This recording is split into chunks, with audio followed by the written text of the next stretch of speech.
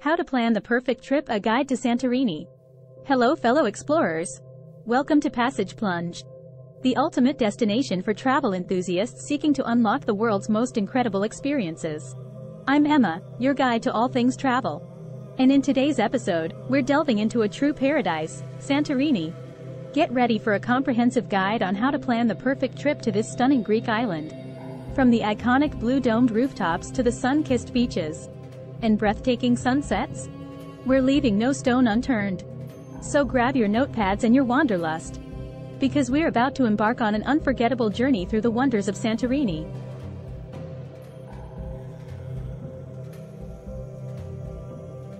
When you think of a quintessential Greek island holiday, you'll probably conjure up dreamy images of Santorini.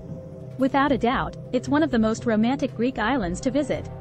Find everything you need to plan your perfect trip in this travel guide to Santorini. Santorini, Greece, a guide for first-timers. Reasons to visit Santorini. On our very first trip to Greece, we wanted to include Santorini in our travel plans but weren't sure if it was worth visiting. This was largely due to many negative reviews we'd read about overcrowding on Santorini and the island's reputation as a tourist and cruise ship hotspot. We decided that the only way to find out was to go check it out for ourselves. And we are so thrilled we did. Santorini is everything you'd expect from an idyllic Aegean island getaway, and so much more. From the incredible architecture and views to the gorgeous sunsets and delicious food, this beautiful little island has so much going for it. In my guide to Santorini, I'm going to outline all the essential travel info you need to help plan a perfect trip to Santorini and what to see and do once you get there. Where is Santorini? Santorini, or Fira to use its official name, is part of the Cyclades Islands. It sits in the Aegean Sea almost halfway between Athens and Crete. Santorini suffered a huge volcanic explosion around 1500 BC. How to get to Santorini? Santorini forms part of the Cyclades group of islands and can be reached by either air travel or ferry. Flights to Santorini. There are frequent flights from the UK to Santorini during the peak season, May to October. Flights are much reduced from the UK out of season. If you're traveling from elsewhere in Europe, then connecting directly from Athens and traveling by air on Aegean Airlines would likely be your quickest route. This is a pricier option than taking a ferry but will get you there more quickly. During the more popular summer months, the airline operates regular flights between the various islands and Athens. Tip: be sure to book your air ticket months in advance.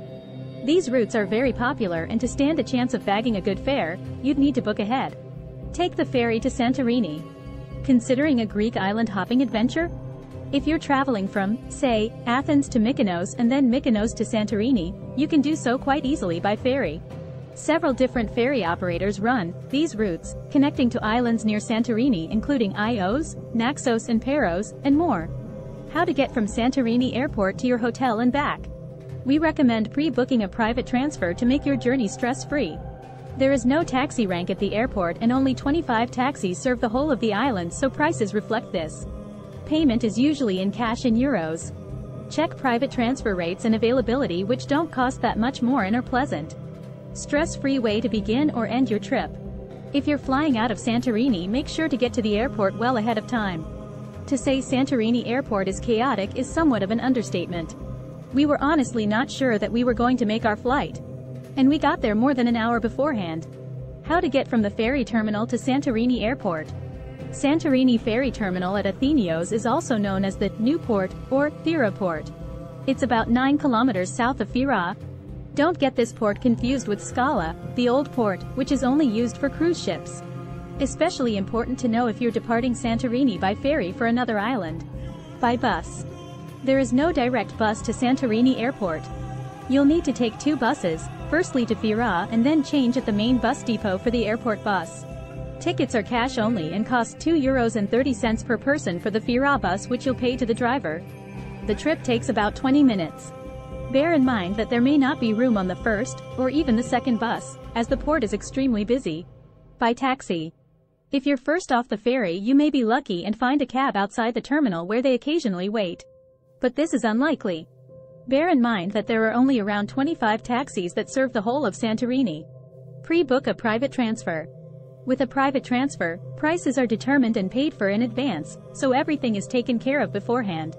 You won't need cash for your driver and your transfer will be stress-free. When to visit Santorini? From November through to March, Santorini sees a massive decline in tourist numbers. These are not the best months to visit since the weather conditions and availability of activities and experiences may limit what you can see and do. Many bars, restaurants, and accommodations don't open until April or May. From May through to early October, when the charter flights operate, the island buzzes with activity. July and August are extremely busy and crowded during the peak of summer. Where to stay in Santorini? The best places to stay in Santorini are the towns of Fira, Oia, Imeravili, and Fira. These towns are located along the caldera cliff on the western side of the island. They all overlook the volcano and caldera and consequently have fabulous sunset vistas. On the downside, there are no beaches nearby. And they are more expensive than the beach towns on the other side of the island. Fira, for the buzz. Fira is the capital of Santorini and the biggest and most cosmopolitan town on the island. There are plenty of restaurants, bars, and boutique shops. Fira is also where the cruise ships dock at the old port at the bottom of the cliff. This means at times it can be overrun with tourists, especially when there are more than 1 or 2 cruise ships in port. There can sometimes be as many as 5 or 6. Oia, for the sunsets. Oia is Santorini's best-known town for sunsets, but because of that, it has its drawbacks. Every evening crowds of people arrive in Oia to catch the sun going down.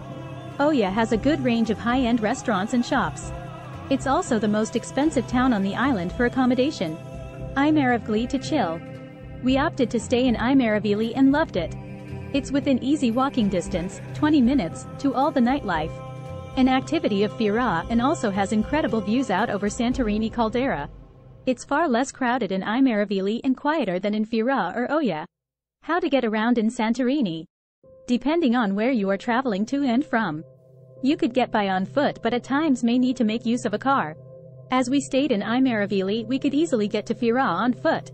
With lots to see and do in these areas, we didn't have to wander too far out. But, when we wanted to get to Oia, to the beaches, to the open-air cinema in Kamari, or to get back to the ferry dock or airport, we needed to make use of taxis to get around. There is no Uber or Lyft in Santorini. Top things to do in Santorini. No guide to Santorini would be complete without featuring some of the island's highlights. There is so much to see and do on the island that we could probably head back for another visit. And still, be able to discover more of the island than what we saw on our first visit. Hike from Fira to Oia. Are you an outdoor enthusiast that loves nature and hiking? Then you should consider the hike from Fira to Oia along the cliff path. The hike itself is roughly 7 miles, around 11 kilometers, and can take anywhere between 2 to 5 hours to complete. This, of course, depends on your level, speed of hiking, and stops for photographs. Take a sunset cruise. One of the most breathtaking memories I have of Santorini is without a doubt the incredible sunsets you get to experience as you look out over the Aegean Sea. As such, it's only fitting to book a sunset cruise to end your Santorini days in the best way possible. Eat fresh seafood at Amudi Bay. Santorini is known for its seafood, and Amudi Bay is one of the best places on the island to find it. If you're doing the Fira to Oia hike, and you love seafood, then it's the perfect spot to stop for lunch. By the time you've completed the hike and descended the 280-plus steps from Oia to the bay, you'll have earned your meal. Take a Santorini food tour. Take a guided food tour with a local to get to know the best of the Santorini food scene. You'll taste all kinds of local food from seafood cheeses, olives, baklava, wine, and traditional Greek dishes. You'll need to arrive hungry. Take this tour early on during your visit so that you know all the best spots to go back to during the rest of your trip. Watch a movie under the stars at Kamari's open-air cinema. One of the best experiences we had whilst visiting Santorini was to watch a movie under the stars in the charming open-air cinema Kamari. Set in a lush garden with a massive projector screen beaming English-language films, this was a highlight. The cinema also offers a small bar where you can buy drinks and popcorn. Explore Santorini's beaches. Admittedly, the beaches in Santorini are not the usual white sandy beaches you may find on other Greek islands. But this doesn't mean you should give them a miss. Unusual in nature, due to the black volcanic pebbles you'll encounter here. Beaches such as Parissa or Kamari are well worth a visit. We settled on Parissa with its incredible rock formations flanking the beach, and the stunning crystal clear waters, and decided to rent a lounger for the day. See the sunset over Santorini caldera. When in Santorini, you have to head to Oya and see the sun dip below the horizon at least once. It's what people go to Santorini for. Head there early, find yourself a prime spot, and just enjoy. You'll need to book in advance if you want a meal with your view. And that concludes our deep dive into the art of planning the perfect Santorini getaway.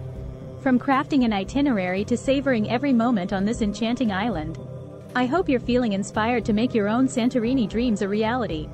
If this guide helped you or ignited your travel aspirations, don't forget to give us a thumbs up and subscribe to Passage Plunge for more travel insights. Have a destination you're eager to explore or need advice for your next adventure? Drop your thoughts in the comments. I'd love to hear from you. Until our next journey together, remember, every trip is a chance to create memories that last a lifetime. So, keep exploring, keep wandering, and keep making every moment count.